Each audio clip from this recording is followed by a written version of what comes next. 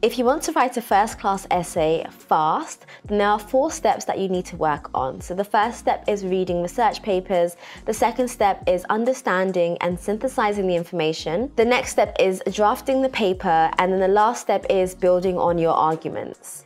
And this last step is where the top first-class grades actually come from.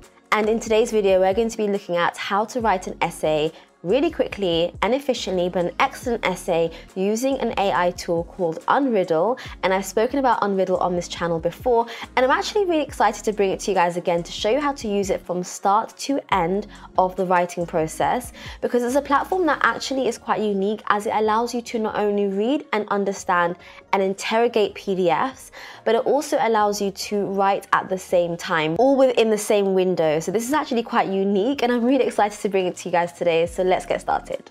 Okay, so first step is reading research papers. So you need to find as many research papers as you can, or use the ones that were given to you on your reading list. Pick those out. Pick out, I would say, between 5 to 10 research papers. You want to familiarize yourself with the topic and really try to gain a deep understanding as to what the arguments are, what the aims were, what the gaps in literature are, and what we still don't understand about the research areas. Now, reading and understanding research papers can actually be really difficult, especially if you're new to it, or if it's a paper that's just a little bit more complex and challenging. So to help you with this, we are going to be using Unriddle. And Unriddle is an AI tool that allows you to read, write, and learn faster. So you can also interact with documents through the AI assistant, so you can very quickly find and understand information. So let's dive into it and try to understand some research papers right now. Okay, so for this first step, what we're going to do is we're going to open Unriddle, and what you can do is you can upload a number of different research papers, and this will be very handy later on, and we'll come to this in a second. As you can see here, I have uploaded a number of research papers, and I'm just going to open up a few of them so you can see what it looks like. I can also change and rename the names of the papers. So here I might want to say paper 1 if this is like the most important paper that I want to refer to. Okay, so just make it a bit easier for me to refer to it. So now what you can see is that there are a few questions here on the right hand side, and these are auto-generated questions which allow you to interrogate the paper if you're not sure how you want to first approach it. You might want to understand what antibodies are if you're not 100% sure on their definition, and why are there so many in this particular paper. You can actually see here that these numbers are referring to the page numbers, where you can go and kind of refer to what it's speaking about. And this is, yeah, it's really clear. It's a really great way of starting off. One thing that I think is really handy here is actually the tool that allows you to color in. Let's say, for example, you want to remind yourself to come back and look at this little section here. You can just leave yourself a little symbol or star, which is great, and it's something that you can't really do on other AI tools. So I've opened up another paper, and I'm going to say what are the key results of this paper. If you're going to write an essay, you do have to ensure that you understand a few papers within your field before you even begin to build an outline. I love this. It not only gives you what the key result is, but it also summarizes sort of how they came about acquiring that key result, using what methodology and what kind of the markers were, and what this means, and how it was assessed, and how it was also analyzed statistically, which is all fantastic and a great place to start. The second step when writing an essay is to build on your ideas and brainstorm some themes and arguments. So your first step was understanding, knowing the topic, knowing what's out there in your literature. But the second step is actually building upon that and bringing together groups and thinking in a sort of analytical and critical mindset. And this is really where the top marks come from. Okay, so I've taken this paper, which is actually an article, and I've asked about the key themes that I could use in an essay. And the reason why I've asked this is because I want to try to generate some overarching sort of topics that I can then pull out and then kind of form a structure next when it comes to me writing. So it says the key themes in this paper include the creation of a comprehensive proteomic map, which is really important, how they generated this map, and then integration with the data, the drug response, the use of deep learning to identify biomarkers. And these could all be subtopics that you then go on to develop a bit more when you come to write.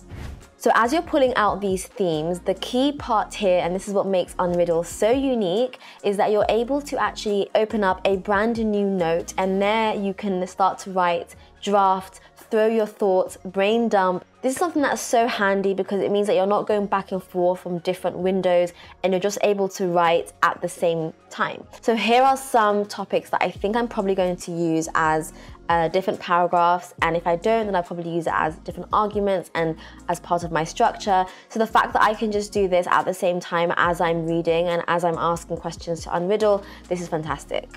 And then I've pulled out another paper and I've said, what are some future work in this area? Again, to try to decipher and understand sort of things that I could speak about. And it's given me a really good summary as to future work in this area could include further engineering and tuning of the technology. So that might not be something that you've thought about when you read this paper, but this is a good way of kind of bringing together some original ideas. Okay, so step number 3, this is the fun part. You want to start to draft your paper and you want to actually start beginning to write. And here you want to bring together all the themes that you've discussed, the different topics and arguments that you've kind of pulled out, the gap in literature, the future work, and you're bringing those all together and you're starting to write. And when you're writing, you want to make sure you have a strong introduction, a main body with a few paragraphs within it, and a strong conclusion.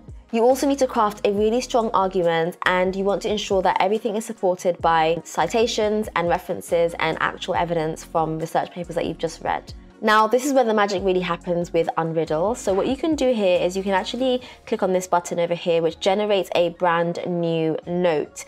And here you're able to start writing and actually start drafting whilst reading your research papers at the same time. So this is actually fantastic. So what I can do here is I'm just sort of starting to build a bit of an outline, which I'll then build on and actually start kind of adding more information. So for my introduction, I want to make sure that I'm kind of describing what cancer therapy is, treatment and therapy in the next decade. And then what you can do is you can actually do double plus. And if you do a double plus, it can continue to write for you, but using information from the research papers that you have supplied it. So let's see what it said. Advancements in technology and our understanding of cancer biology have paved the way for these approaches. One promising avenue is the use of immunotherapy, which harnesses the power. This looks really good. And then what you can also do here, of course, is you need to make sure that you reference. So you can also reference it by either using the paper that you've got here on the left-hand side, or it can suggest the paper for you that this information is included within. So now I'm beginning to write. The great thing about that is I'm actually able to pull out information from my library. So here I've uploaded these number of papers. The more papers that you upload, the more papers that you include, the more in-depth Unriddle is able to go with its suggestions. And so as I said, you can just press on double plus and it would give you even more content. And like I said, you're able to reference them straight away using the citing tool. So here you can say reference right there, and then you can search for the paper that it came from. The next thing that you can do here is once you've written some text, what you can do is highlight some of the text, and you can do an AI edit. So you can either improve the writing, expand the concept, summarize, paraphrase, or explain it. I'm just going to say improve the writing here because I'm happy with what I've said. I just wanted to sound a bit better. And then you can just replace that. So here I've replaced it, and I actually much prefer how it sounds now to how it was before. So these are a few small tools that you can do, so you can really get the whole range from reading, taking notes, generating an outline, writing, and also editing. So you have the whole sort of bank of tools and resources that you can use whilst trying to generate an essay as best and as quickly as possible. Now, as you can see here on the right hand side, you also have this related tab. So these are like related bits of information in the research papers that you have provided, and it will take you back to that research paper, and you can go and take a look at where it was mentioned, what it's mentioning, and you can now build on your arguments. So this is step number 4. In this step, you want to strengthen and refine your arguments. You need to really critically evaluate the coherence of your ideas, make sure that your ideas actually make sense and it flows. And here you also want to make sure you're going back to research papers again. So this is something that a lot of students forget to do. When you're writing an essay, you read research papers in the beginning, you start to write your essay, and at the end you actually should really go back to research papers again and ensure that what you have said, the arguments that you've developed, you've then made sure that you've pulled out anything else that can support those arguments that you may not have sort of picked up in the beginning and put them into your paper. So for this, what I would do is I would go back to Unriddle again and I would start to ask some more in-depth questions. So for example, I've asked here, what are some methods of studying metastasis? And the reason why I've asked this is I think it'll be a good question to be able to bring back some argument and develop some of what I've said already in my essay that I then maybe didn't consider in the beginning when I was interrogating the papers in the first place. So here I can say, okay, it can involve examining different cell types and looking at communication and biomarkers, and maybe this can be a point that I discuss in my paper, because I remember in another paper they spoke about biomarkers, so here they've also spoken about biomarkers, so how can I then build an argument and kind of expand on it using both of those research papers together. And the last thing I think is quite useful to note here is when you're using Unriddle, you want to think about the kind of settings. So here you can either use two different models. You can use GPT-4 or GPT 3.5. GPT 3.5 is faster, but it's less intelligent. So stick to GPT-4 for sure. And then you can also modify the temperature. So the temperature gives a different kind of level of creative license for your AI. So lower is more predictable and higher is less predictable. So you can kind of change that, and that will kind of determine what kind of depth of text and information it gives you. And then you can also modify the number of words that's also generated within the response. So here I've left it at 120, but you can say to give you more words or less words. So it really is up to you as to how concise or expanded you want the text to be. And then of course you can choose a language that you want it to give it to you in as well. So Unriddle do have a free plan that you can use, and you can start to generate up to 10 notes, and you can chat to the documents completely for free. But if you do want to use the AI assistant with an unlimited plan, then you can also get this for only $20 a month, and you can have unlimited chat messages and also up to 150 notes, which is actually quite a lot of notes.